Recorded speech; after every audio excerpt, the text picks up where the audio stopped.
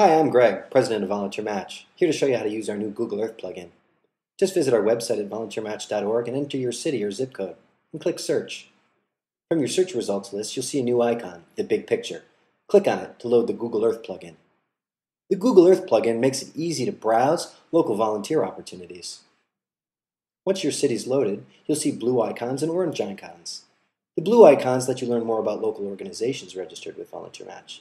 The orange icons are for specific opportunities. Some icons have more than one listing.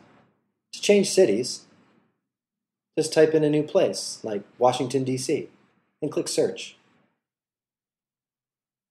With tens of thousands of opportunities across the country, we think you'll find a great and meaningful place to volunteer.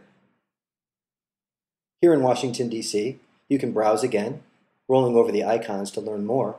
When you found something you're interested in, click on it, and you can get the specific volunteer opportunity details.